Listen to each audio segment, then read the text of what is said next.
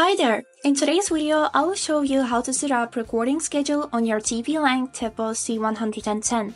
Let's get started. So, as a first step, we would need to open our Tapo application and then go to settings, which you can find on this right corner.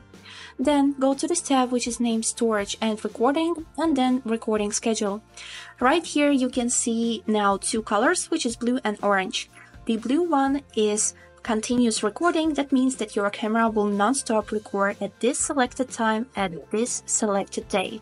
The orange one is detection recording, which means the camera will record only when the camera sees any movement. Now let me show you how to do the schedule. For that, we would need to click on this edit button and here do the changes what you want. For example, I would like to add continuous recording on Monday, also from 6 AM to the 9 PM, and I will select it like this.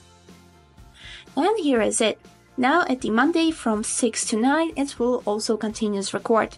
And now let me show you how to remove the time when camera will record. For example, I won't like that camera will recording me at the 1 AM at the morning. So I will double click on each square to delete this time for detection recording. And here is it.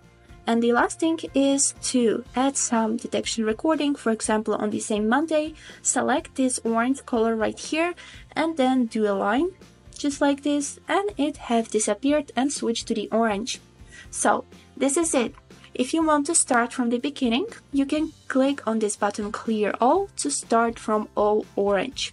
And after you are done doing your changes, click on this button Save on the right upper corner, and this is it. Now your recording schedule is done. That was all for today. I hope this video was helpful for you, and thank you so much for watching.